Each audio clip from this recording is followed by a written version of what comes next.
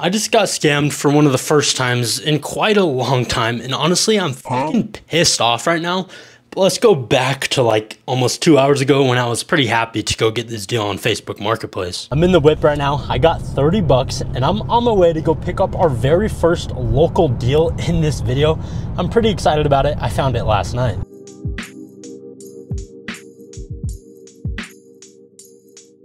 Okay, I got the deal, and all the deals in this episode have been bought on eBay or like Amazon. And that's not to say I haven't been checking my Facebook Marketplace. It's just been really like slow, but this deal was definitely worth it. As I said, I paid $30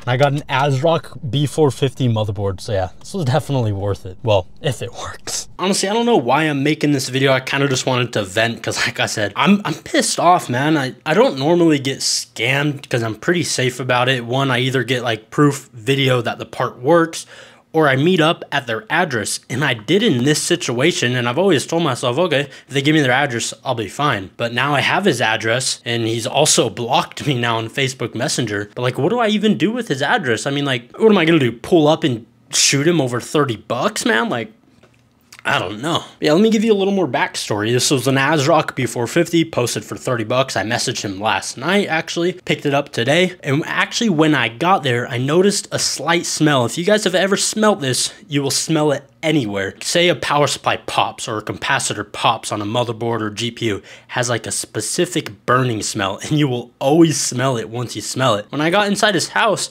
yes, it was very dirty, I'm gonna be honest. And I smelt that smell. But then it went away very quickly, so I was kind of like, okay, maybe, you know, I don't know, I just wasn't fully thinking, but that was my sign right there to not buy it, and I completely avoided it. So honestly, I mean, maybe I deserve to get scammed. Dude, like, so yeah, I got the motherboard home, got it on a little test bench. Okay, I got the motherboard on a little test bench. The specs don't matter. Let's go and turn it on.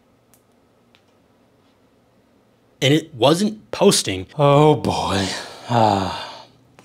It's not working. And then the guy, I messaged him and he just kept trying to say it's a compatibility issue and was like, yeah, dude, you gotta check the website. I'm just thinking, bro, are you dumb? Like, dude, I know the CPU's compatible, but I was giving him the benefit of the doubt. So I went through the stupid links, checked ASRock's website, and yeah, it was compatible. And then he kept trying to say, yeah, dude, the RAM isn't compatible. So, you know, I did another little stupid checked the RAM, and it was compatible, and it was still not booting up. So I swapped the parts over to a completely different B450 motherboard, and they booted up just like that. Well, as you can see, I got a post, but it's on a completely different motherboard. I had this other B450 that I bought on eBay, but it was a bundle deal with the CPU, so I don't want to split it up.